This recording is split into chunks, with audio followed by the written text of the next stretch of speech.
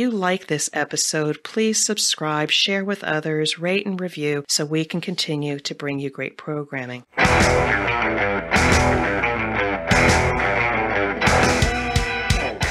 is The Thing About Cars, a podcast for car enthusiasts and the people who love them. Hello, we are back with another episode of The Thing About Cars. We've got four of us around the table today. I'm one of your hosts, Mickey Desai. I see Ben. How are you, Ben? Hey, pretty damn good. How about you? I'm good. Misty, how are you? Cold. Oh, you're not old. Dave, I said cold. Thank cold. you very much. Cold, yes. Okay, I imagine it is cold. Dave, how are you, sir? I am just a figment of your imagination. I would not be surprised today. My dreams have been off-scale weird. If you guys want a little glimpse into my psychology, I can tell you that Ben and Dave have both appeared in my dreams this week, and both of them were equally just bizarre. Ben, we aim to please. That doesn't work. We aim for the groin. Well, you could do both and maybe hit both two birds with one stone. I don't know. Misty, you're right. You are cold. What was it that Mickey said about me one time? Started with the word cast iron. Did I say that? I didn't say that. Yes, you did. Yes, you did. You said it. You said it. Well, I wasn't insulted. Well, right, and you shouldn't be. It's a compliment. The first dream was Ben. It had Ben in it. Ben was a drummer in a Rush cover band. And the drum kit that we had, and I was like a manager or a roadie or something, and we had a show for some kind of a school or college audience. It was the weirdest thing. It was like we were setting up in this 4-H cabin in the woods somewhere, and it was just, I'm looking at this ratty gear, and I'm like, Ben's going to play this? And then I picked up a pair of sticks, and it actually played really well for looking as crappy as it did, broken hardware and stuff like that. It actually sounded really good as a drum set. And it just kind of got weirder and weirder after that. It was me running around trying to make sure the sound was right. So I'm running backstage to fix the soundboard, except the soundboard was in the middle of the audience.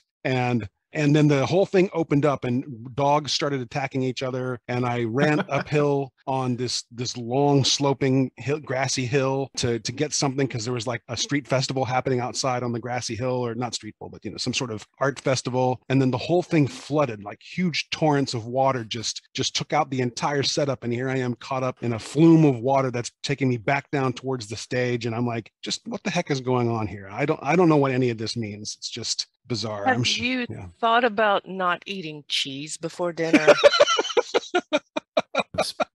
Speaking as a bassist, I would play drums if it meant I could have Neil Peart's car collection. Yes, that would be a nice thing to have. I'm just trying to think, how long were you asleep? 2.5 days? My dreams, Dave, are always weird and colorful, but lately in the last week or so, they've just been beyond surreal, and I don't know what that is. Even by my standards, they're weird. I didn't have that much content in my master's thesis.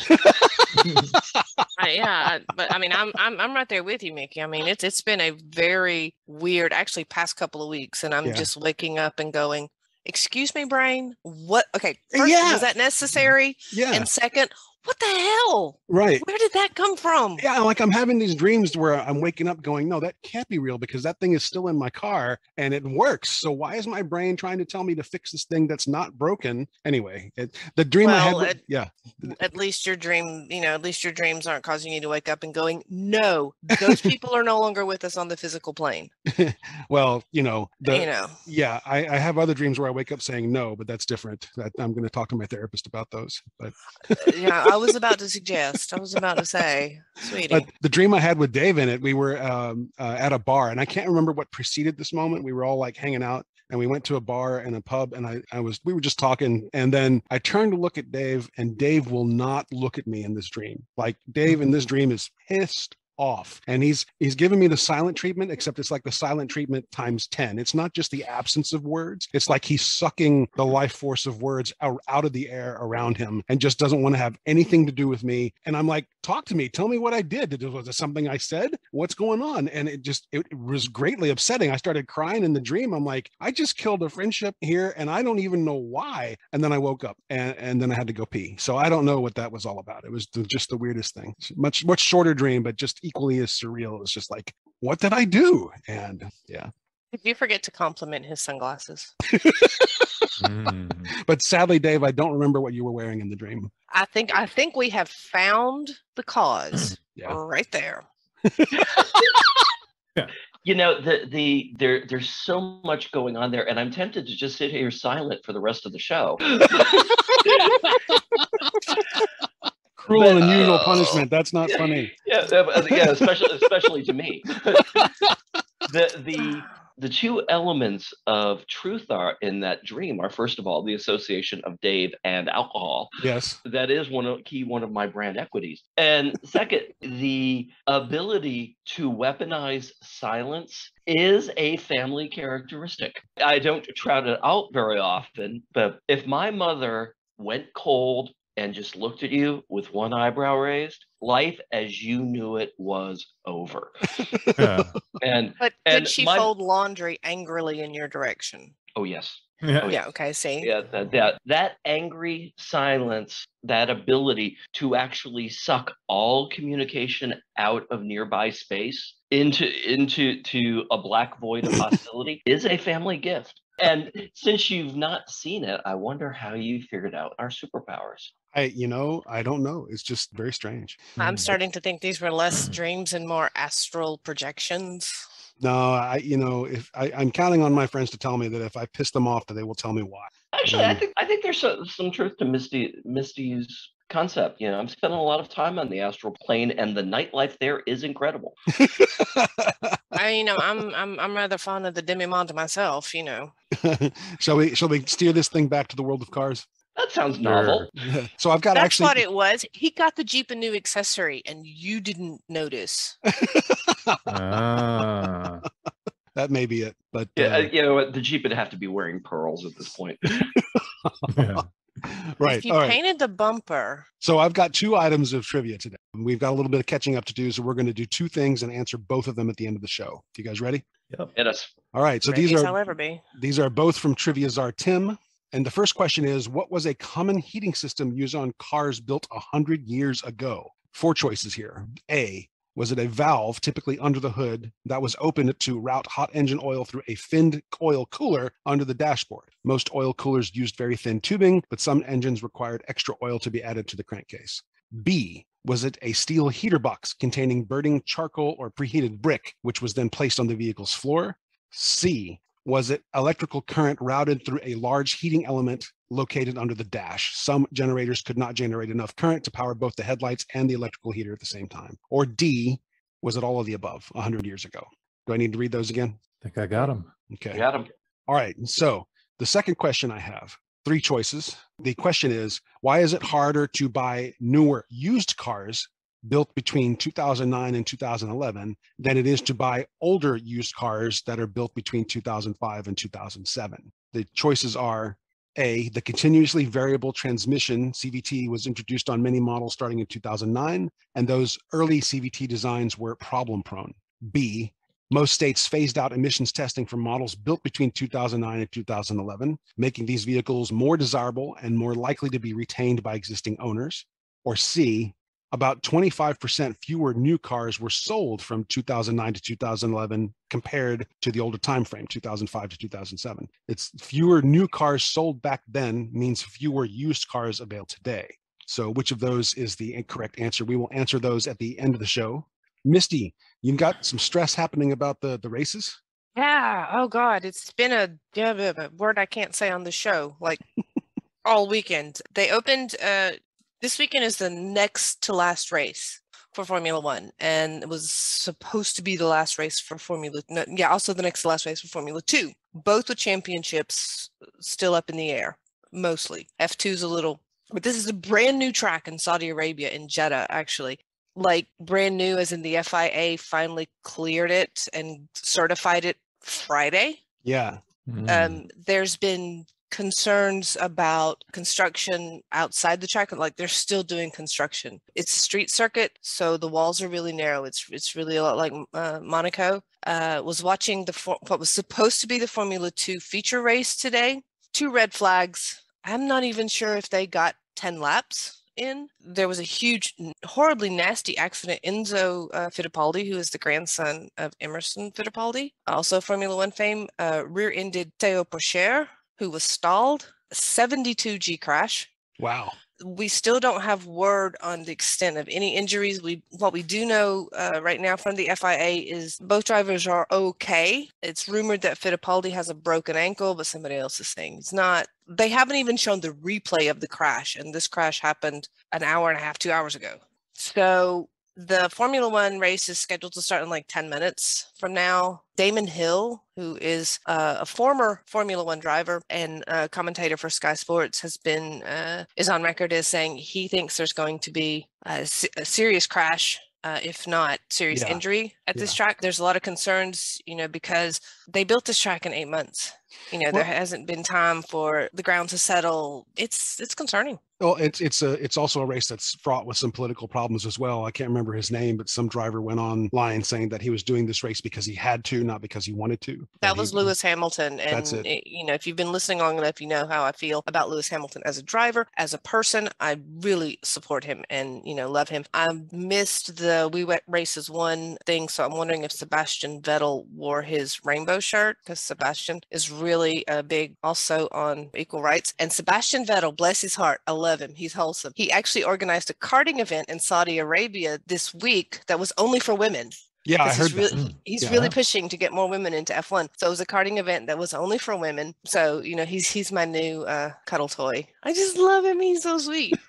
So, but that was like the highlight. But right now, like I said, I'm really concerned. And well, I know the world is watching over there, and I hope everybody escapes injury today and that they just have a good race. And yeah. I mean, it's as much as I want Max to win the world championship, I've never hidden the fact that first and foremost I'm a McLaren fan. Secondly, I'm a Max fan, and I don't particularly like Lewis, but I don't want anybody, I don't want anybody injured, and I don't want, certainly don't want anybody killed. Right. And I think I want to take a moment also to mark the passing of Sir Frank Williams. Who was a major contributor to F1, and a loss that will be felt greatly. He was an amazing man, and Sky Sports had a nice tribute to him on that. Cheers to him. Yeah. Cheers and rest in peace, and Godspeed, sir, and thank you for what you've done. Yep. So does this mean you're going to tune out from the show in 10 minutes, Misty, to go watch the race? No.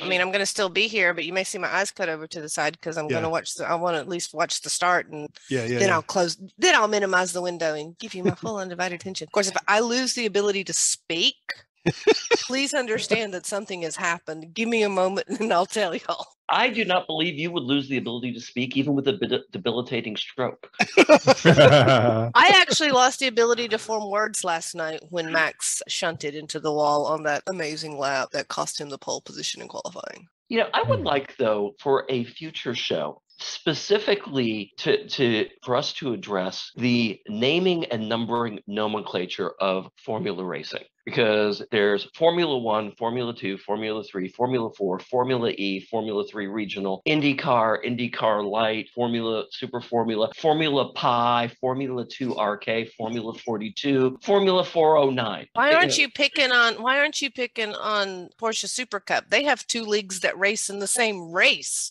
Yeah, because none of us have the passion, I think, for the Porsche Super League that you have for Formula. And this is more confusing than the Windows naming nomenclature. We'll have to do Grecian Formula 44 should go on that list as well.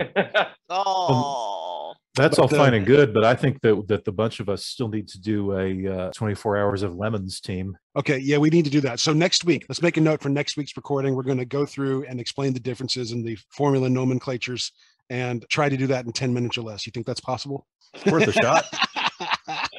All right, next week we'll put that on the agenda, even if it takes more than 10 minutes. So it may take more than 10 minutes. It may have to be a two-parter. Right. Tune in next week for the first all-day thing about. It's the Thing About Cars marathon, which And if you call in and send us money, We'll donate it to like Yeah. St. Jude's Hospital or something. I would love to organize a lemons race too. I think that would be kind of a cool thing to do. We need to see if our friends at one of these local tracks, like maybe Trivia Czar Tim, can help us with that. That would be a good thing to talk to him about. He's connected. Yeah, he is. So, Misty, you had brought up a topic in chat that I thought was a great thing to talk about, and we were going to examine mysteries. You put down 3 choices: McLaren F1, Jim Morrison's Mustang, or Little Bastard, which was James Dean's car. Which one are we going to talk about today? Well, considering it's a race weekend, we're going to do Where is the McLaren F1, right, which features probably the most god-awful, what were you people thinking, color scheme? Ron Dennis and a Mexican drug cartel. What? Yeah. Plus the illegal import and export of cars. Okay, we're all familiar with the McLaren F1. We actually had Ricky Rackman said, I drove a McLaren, I didn't like it. And we all kind of went, huh? They were produced between 1992 and 1998. There were only 106 of them produced. And currently they're going for right around 10 to 20 million US dollars at auction. And each chassis, each car is numbered. Now, car we're talking about today is 039 or 39. Okay. It was a 1996 model that was originally built for then McLaren CEO Ron Dennis. The exterior was Brazilian brown metallic, which right there I'm going, dude, really? Yeah, I'm looking at the pictures now. That looks very strange. The interior was red leather. And I went, huh? Sweetie, no, it looks like a steak. Admittedly, a properly cooked steak with glitter on it, edible glitter. His wife Lisa, who apparently is the voice of reason in their household, didn't like it and said, Ron, honey, no, I'm putting my foot down. I'm counting to 3. No, you're not getting this car. So Dennis took chassis number 50, which was silver, and chassis 39 was reportedly sold to another UK-based buyer. Now, here's where it gets weird. So from 1996, we hear nothing more about this car until 2004, when photos of a brown McLaren were taken in Mexico, which they based this on the plates of other cars in the background as reference. And these were uploaded to a website called Exotic Spotter. There's no firm date, on these photos, but they're saying late 90s, early 2000s. Then in 2007, a thread pops up on automotiveforums.com trying to figure out which F1 this was.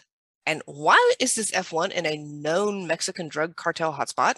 Why? El Chapo. Not quite, almost. No? Okay. Various Mexican car forums said that 39 was imported illegally in the early 2000s and belonged to a high-ranking member of the Sinaloa cartel, which was run by El Chapo. The reported owner is a guy named Humberto Ojeda, or El Robo Chivas, the goat thief.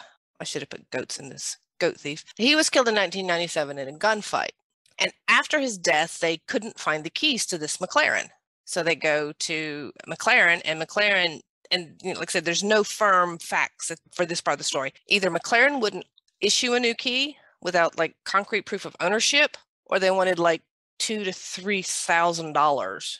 What? $200,000 to $300,000 to make a new key.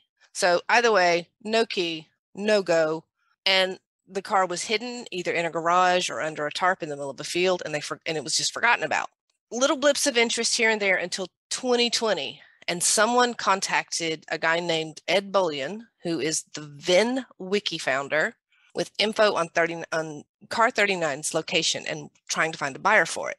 Then all of a sudden, they couldn't locate the car because the person that was supposed to be in charge of the car died a few years ago. Oops. And there's actually a YouTube video showing Bullion's search, but it all boils down to, even if they found it, there's probably no owner documentation. It would require a multi-million-dollar restore, and the Mexican government would probably seize it anyway. So, but now here's the really weird part. The number plate on the car, on 39, which is number plate P44CPJ, was spotted on car 06R, which was owned by a former McLaren commercial director, David Clark. 06R is a racing spec F1, which is infinitely more rare than a regular one, and more valuable than 39. You see it at racing events like all over the globe, but P440CPJ plate is still registered in the UK to car 39, and it has been since 2005. So how did it get there? but there's no history for this plate from 97 to 2004. So the theories are the number plate was replicated illegally and transferred so that 06R could drive legally on the street. Yeah. Not likely, but it's a theory. It's possible. The other one, which is more likely and still weird, is that 39 was imported illegally, was smuggled out of Mexico into the UK and turned into a replica of 06R. This isn't unusual because there have been people that have made replicas of like super valuable cars that they want to take and show, like take out and about and show off. Right. I mean, if I had a 06R and I could turn a 39 to look like that, I would rather take 39 out, in case somebody decided to touch my car and scratch it. So, but at the end of the day, we still don't know for sure, without a shadow of a doubt, where 39 is. It has a number plate that's registered to it in the UK from 2005. There's zero history between 1997 and 2004. At one point, it was supposedly sitting either in a garage or in a field in Mexico after its Mexican cartel drug owner got shot. And nobody knows where this car is. I mean, there's other missing McLarens, but most of those you can pretty much say they're in the garage of a Saudi prince because some dude bought like 10 of them. Pocket change, I'm sure. But this one is the really weird one. It went from the UK to Mexico and now is apparently back in the UK if you believe the registration paperwork. So all I can hope is that somebody changed the paint because who wants to drive a car that looks like a medium rare steak with edible glitter on it? Very weird. So the mystery remains. Will we ever know definitively? Probably not, unless David Clark, comes out and says, yeah, I own both 06R and number 39, but then he's going to have to explain how 39 went from eating tamales to bangers and mash. Maybe he used it as a parts car. Yeah, but then you still don't. I don't know that that's even logical because what parts from a standard build of a $20 million car fit onto a racing spec. Right. I don't know. But to me personally, though, the biggest mystery of all of this is why someone would order a car that looks like a medium rare steak with edible glitter on it.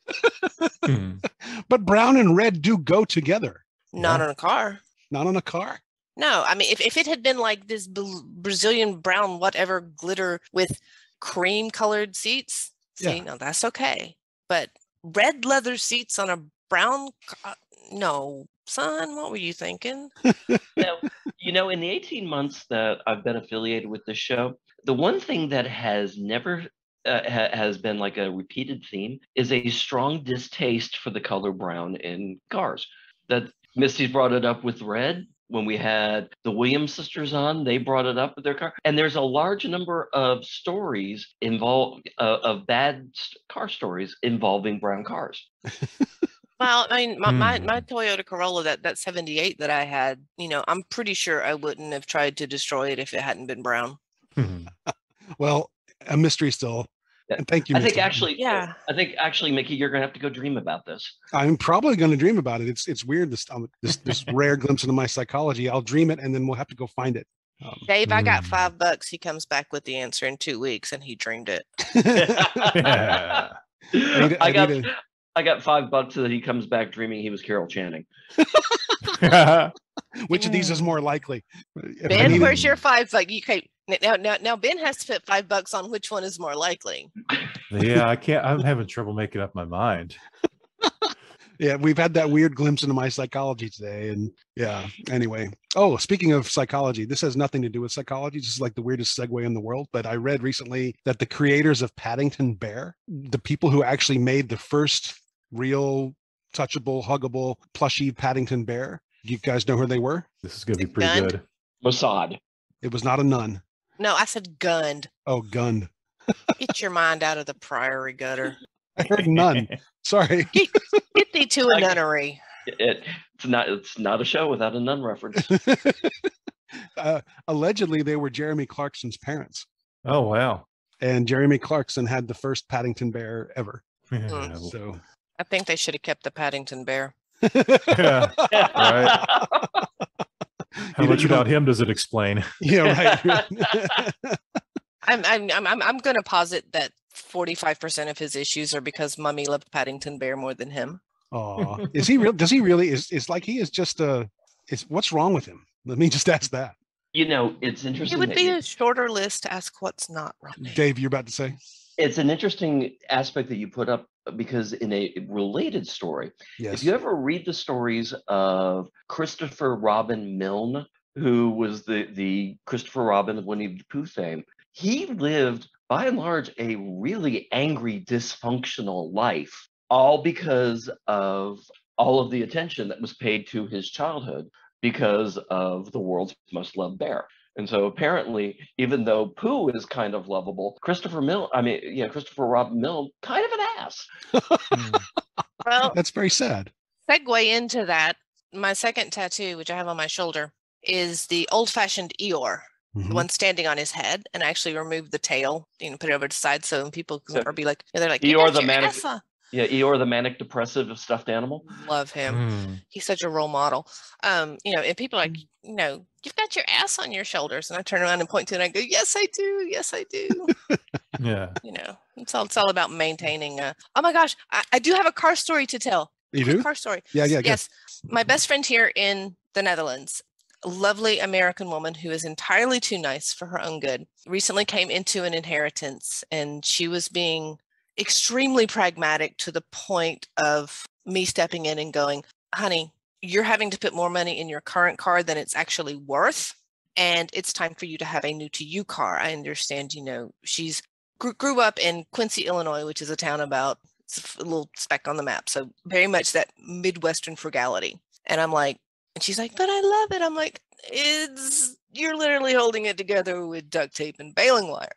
So she goes out and she's like, fine, I'm going to get me a good newer model used car. And both her and I, we like to dress vintage 1950s. She got the most adorable mint green Fiat 500 Cabrio. And we both have mint green dresses to match. It is the most adorable thing. I love it. It is beautiful. It's perfect. It's 100% her. And then I read that Fiat's actually coming out with a 500 EV. Oh, yeah. Mint green should not go on a car. No, this one is gorgeous. It is so perfect. It is that 1950s mint green with cream leather seats, cream accents. It looks like, what is the South? No, y'all aren't from the South. Y'all not going to know this. The salad with the pineapple and the marshmallows and the lime jello, it looks just like that, and it's Waldorf salad, and it is perfect. It fits her to a T, and I was just so happy to see somebody having so much joy in a new to them car, just like. I think y'all need to put on those dresses that match it and do a big, fantastic photo shoot with it. I agree. I think we will when the weather warms up, because they are definitely summer dresses, and right now it is 5 degrees Celsius and raining sideways. That might not be. I'm not willing to lose body parts to frostbite to satisfy you, Ben. Is she gonna? I mean, there's dedication, but that would be above and beyond. I don't lose body parts to frostbite. Is she gonna name the car Waldorf? No, her. I think. Let me double check. I think she actually named the car Midge. Oh, okay. Opportunity. Midge, the Midge doll, the Barbie doll's evil younger sister. See, it's perfect. It's perfect. Yes, Midge was the Jan Brady of the Mattel plastic play world. Yes, that's exactly right. Exactly. But but this car is it's so adorable. It's just so cute, and it's just so her. We can't wait to see that photo shoot, Misty. So let's make that happen. Yeah, I'm gonna make that happen. So I've got 2 trivia questions we need to answer. You guys ready? Then we wrap the episode. All right, we'll do the second one first. That question was, why is it harder to buy a used car built from 2009 to 2011 than it is to buy an older used car that was built somewhere between 2005 and 2007? Choices are, we'll do them in reverse order. Answer C, about 25% fewer new cars were sold from 2009 to 11 compared to the older period, 2005 to 2. Fewer new cars sold back then means fewer used cars available. B, most states phased out emissions testing for models built between 2009 to 11, so people are hanging on to those cars and not selling them. Or A, The continuously variable transmission CVTs introduced in many models starting in 2009, and those early CVT designs were very problematic, problem prone. Dave, what do you think? I'm going to go with answer C. Based on purely economic reasons, we were in an economic downturn for those 2 years following the real estate crash. So it makes sense to me there'd be fewer cars. Right. Okay. All right. Good choice. Misty, what do you think? Yeah, I'm going to go with C too. Otherwise, my answer is D. The economy sucked and nobody had money to buy a new car, so there's now no used cars. Ben, what do you think? Yeah, I think I'm on C as well. It's unanimous, and that is the correct answer. That D is the same as C, Misty. The economy sucked, and so people didn't buy cars during that time frame. So, because we all thick with triple C's. So throw that in there. Triple C, is that a thing? Triple C's? Yes. I thought apparently. We'll have to have this conversation offline. So we're not going to do the thing about bras today. Well, that's it. I'm out of here. Brave of you to assume that I've worn one in the past year and a half. Don't leave my house, man. I hadn't noticed. Because I wear baggy clothes. It's true. Because I'm always cold. Second question. The question was, what was a common heating system used on cars built 100 years ago? The choices in reverse order again are electric current was routed through a large heating element under the dash, and they did that via a second generator because some generators could not produce enough current to power both the headlights and a heater at the same time. B, a steel heater box containing burning charcoal or a preheated brick was placed on the vehicle's floor. Or A, a valve, typically under the hood, was opened to route hot engine oil through a finned cooler located under the dash. Most oil coolers used very thin tubing, but some engines required extra oil to be added to the crankcase. Or D, all of the above. Ben, you go first. I'm thinking that's all the above. Really? There were a lot of crazy things back in the early days, and those are all plausible, and I think I've seen examples of most of them. No, okay. Misty, what do you think? B, or in an alternate universe, E, raccoons. Raccoons. They're warm. Davy Crockett wore one of them on his head. They warm. Not when they're dead. But then that gives you something to talk to and live ones bite. Yes, it's only true. If you bite first, Dave. Only if you bite first. So I've heard. Dave, what do you think the answer is? I think it's all of the above. I am pretty certain, and the one that's most outlandish is the one I'm most certain of, was a metal box of charcoal under the seat. That's how they warm their beds. So why not your car? Yeah. So the answer is correct. It's D, all of the above. All of these were solutions used to heat cars back 100 years ago. We got to upgrade. We're all triple Ds now. You should see some of the ignition systems back then too. Way back before timed spark was really invented, they had some engines that had literally a hot piece of brass that stuck into the cylinder, and on the outside there was a little gas flame heating it. Oh, that sounds incredibly safe. Oh yeah, and there were carburetors that relied on nothing more than evaporation of a large amount of fuel in an enclosed container, but a lot of surface area inside a fuel tank to produce vapor to suck into the engine. Yep. Lots and lots of weird cockamamie things in early car technology. Yep. Let's just make this metal can hurtling down the road as safe as possible. Thank you, Misty, for our McLaren mystery today. Thank you to Trivia Czar Tim. We'll have to get Tim on the show maybe next week so we can talk about the Formula One thing together. And thanks to our listeners for joining us. As always, if you have a moment to rate or review us, please do. It makes us more searchable to other car people. And we hope you and yours are being safe. We will see you with another episode in about a week. Take care, everybody. Bye. Laters. Thank you for listening. This has been The Thing About Cars. We'll see you on the road.